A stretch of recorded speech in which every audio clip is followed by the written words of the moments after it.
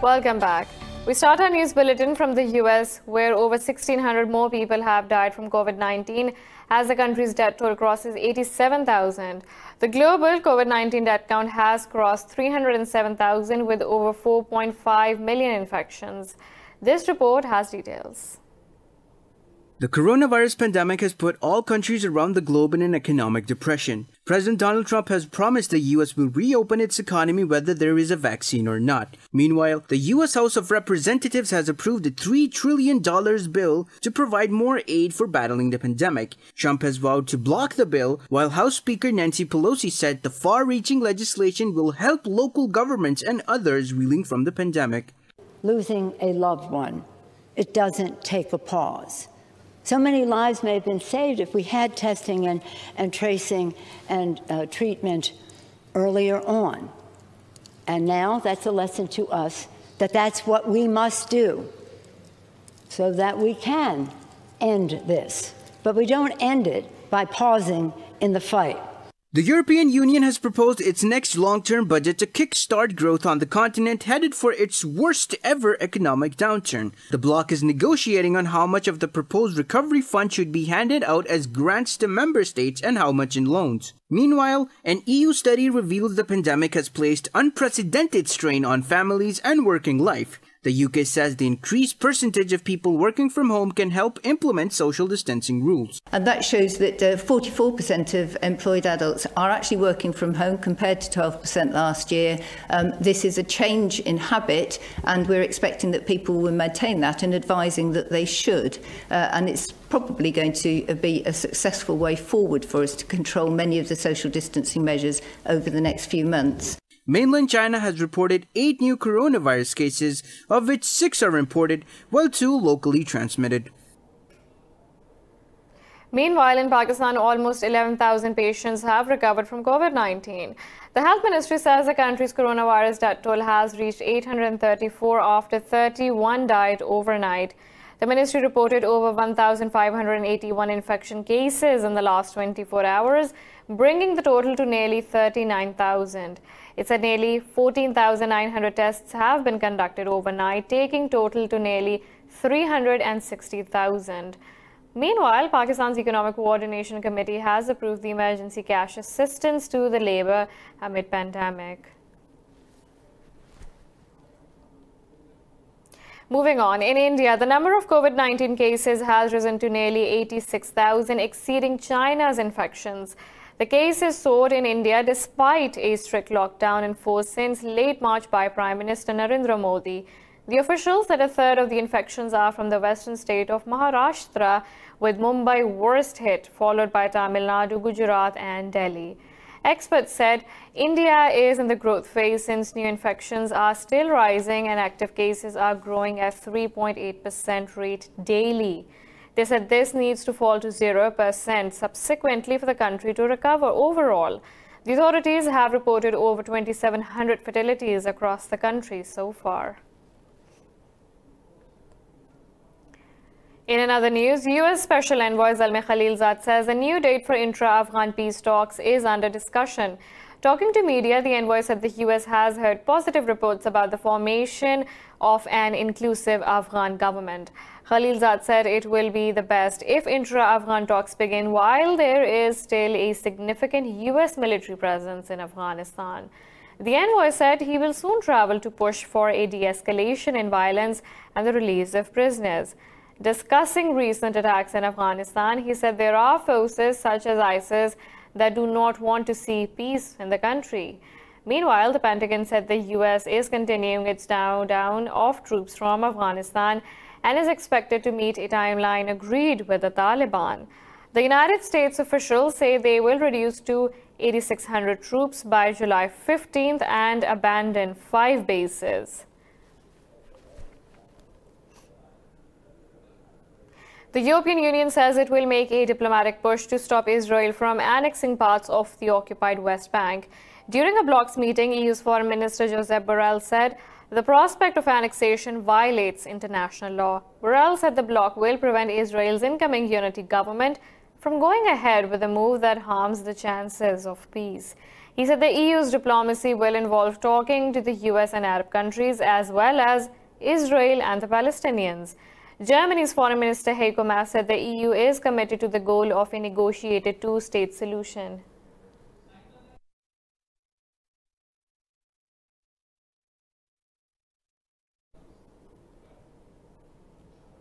Jordan has warned Israel of a massive conflict if it goes ahead with the annexation plans of the occupied West Bank. In an interview, King Abdullah II said there will be more chaos and extremism in the region if the Palestinian Authority collapses. The king said Jordan agrees with many European countries that the law of strength should not apply in the Middle East. He said the two-state solution is the only way to be able to move forward. Washington's plan, which favors Israel and was rejected by the Palestinians, gave a green light to annexation. Meanwhile, Israeli security forces fired tear gas shells on Palestinian protesters in the West Bank, injuring 5.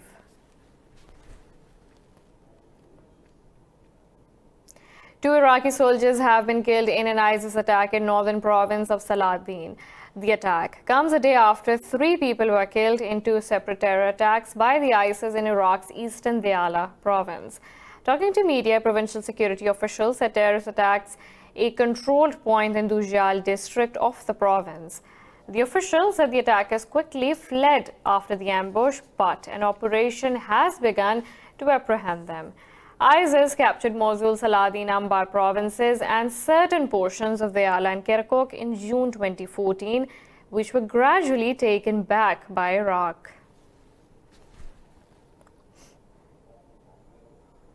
Iran has sentenced a French-Iranian academic to 6 years in prison on national security charges. Fariba Dilkhair, a specialist in Shiite Islam and a research director at Sciences Po University in Paris, was arrested in June last year. Talking to media, her lawyer said Dilkhair is sentenced to 5 years for gathering and conspiring against national security. The lawyer said 1 year of jail has been given to the academic for propaganda against the Islamic Republic. He said his client is only to be expected to serve the 5-year jail term, which he intends to appeal. Dilkhair's trial started on March 3rd, with the last hearing held on April 19th at Branch 15th of Tehran's Revolutionary Court. Yemen's government claims Houthi rebels have seized medical equipment aid by World Health Organization. In a statement, Information Minister Muammar al-Eriani said the WHO sent the medical goods and aid to hospitals and regions. The minister said rebels seized the equipment in order to send them to their own supporters. He asked the UN to condemn the move by Houthis and demanded the group to be enforced to send medical supplies back to hospitals.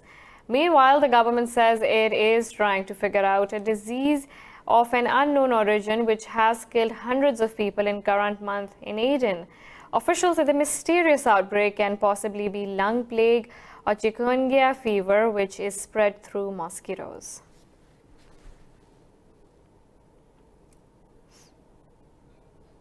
Turkey has criticized the EU over its Eastern Mediterranean statement, saying it is last example of a fruitless discourse. In a statement, Turkish Foreign Ministry spokesperson Hami Aksoy said the European Union's declaration serves no purpose. Aksoy said the approach encircled by Greece's illegitimate claims is not contributing to regional peace and stability. He said it is interesting, EU couldn't show unity over COVID-19, but doing it unconditionally when it is about Greek Cyprus. He said the bloc should act in line with Turkey and the Turkish Republic of Northern Cyprus' legitimate rights and international law. Earlier, the bloc's foreign ministers published a declaration urging Turkey to respect EU countries' maritime jurisdiction and sovereignty in territorial waters. Brazil has reported record 15,305 COVID-19 cases in 24 hours, along with 824 deaths. Brazil's President Jair Bolsonaro is under intense pressure after downplaying the outbreak, asking citizens to ignore quarantine restrictions. Brazil's Health Minister Nelson Taik has resigned from his position less than a month after being appointed. Meanwhile, Colombia says it is collaborating with hard-hit Brazil in an effort to find an increasing number of coronavirus cases. President Ivan Duque said a series of measures was agreed during a virtual meeting between Colombian and Brazilian officials. Brazil has reported over 220,000 infections and nearly 15,000 deaths so far. The Amnesty International says governments in Latin America have repressed civil liberties to implement COVID-19 lockdown measures. In a statement, Amnesty's America's director, Erika Guevara Rosas, said the group has verified nearly 60 such incidents in the region over the past 7 weeks. Guevara Rosas said governments are using arbitrary, punitive and repressive tactics to enforce quarantine orders. She said mass detentions, unnecessary use of force and food shortages during lockdowns infringe the basic rights of the citizens. The rights group said security forces have repressed many demonstrations across the region by using tear gas and firearms against protesters. The Amnesty warns such measures violate human rights and repression will ultimately be ineffective in containing the spread of the disease.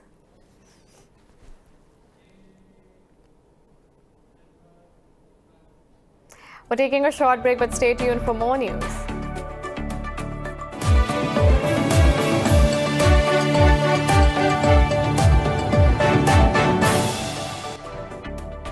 Welcome back.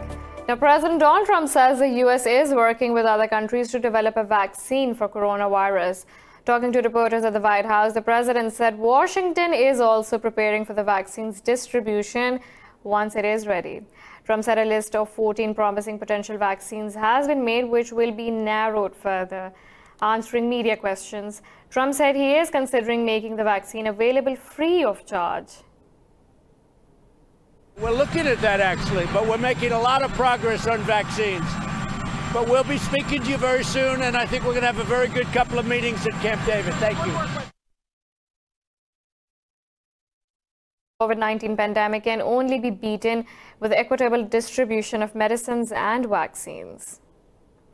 Moving on to China, which has called on UN member states to fulfill their financial obligations, saying the U.S. owes the organization more than $2 billion. In a statement, Beijing said Washington owes $1.165 billion under UN regular budget and $1.33 billion for peacekeeping budget. The U.S. mission to the UN dismissed the call, saying China is eager to distract attention from its cover-up and mismanagement of the COVID-19 crisis. In a report on May 11th, UN Chief Antonio Guterres warned there may be significant delay in payments of peacekeeping operations around the world. On Thursday, 50 of the 193 member states, including China, paid their contributions in full. The U.S. is the biggest contributor to the UN budget, paying 22% of its annual running costs and 25% of its peacekeeping operations. 24 migrants have died and dozens others were injured in a road accident in India's northern state of Uttar Pradesh. Police said the accident occurred after the laborer's truck collided with another vehicle in Auraiya district. Talking to media, police said most of the migrant workers are from Bihar, Jharkhand and West Bengal states. The local doctors said 22 people have been admitted to the hospital, among which 15 are in critical condition. Meanwhile, hundreds of migrants are seen walking through River Yamuna in Haryana to reach their homes in Uttar Pradesh and Bihar. The workers, many carrying their children on heads, have decided to cross the river as many interstate borders are sealed. Nigeria says its armed forces have killed 61 members of Boko Haram in the country's northeast over the past week. In a statement, the Defense Ministry said it carried out operations against Boko Haram in Adamawa state. The ministry said 11 terrorists have surrendered, while a huge cache of ammunition belonging to the group was seized. It said a total of 603 terrorists have been in a rehabilitation program after surrendering to the government. Boko Haram launched an insurgency in 2009 in northeastern Nigeria, prompting a military response. The UN says more than 30,000 people have been killed and nearly 3 million displaced in a decade of Boko Haram's terrorist activities.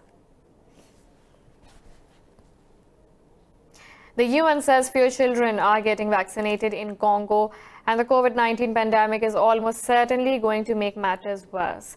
In a statement, the UN Children's Fund said if the trend continues, diseases such as polio, chickenpox, and measles can resurge. It said children's lives are at stake as COVID-19 restrictions hamper the delivery of vaccines that are already in short supply. The UNICEF says Congo risks losing its polio-free certification, and measles and yellow fever can return to epidemic levels.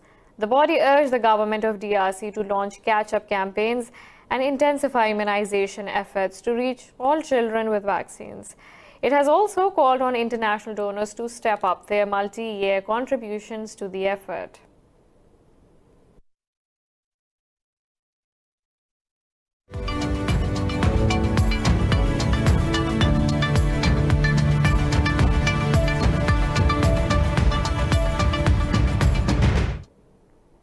China has asked the US to stop the unreasonable suppression of Huawei and Chinese enterprises.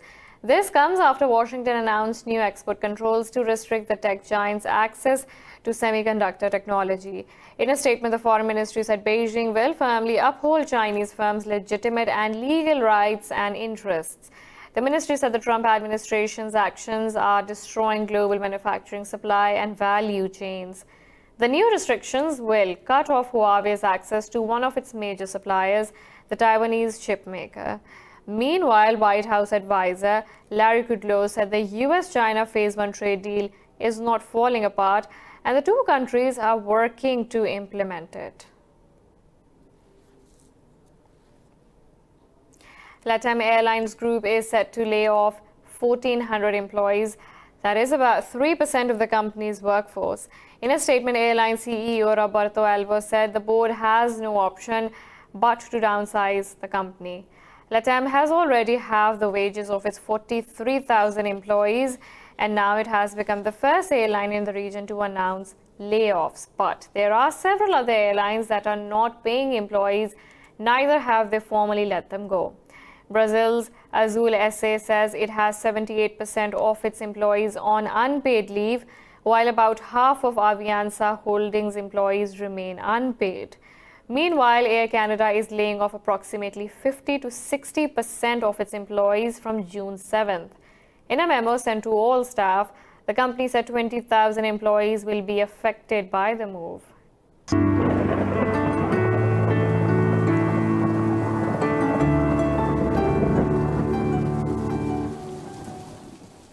Now let's look at the weather from around the globe.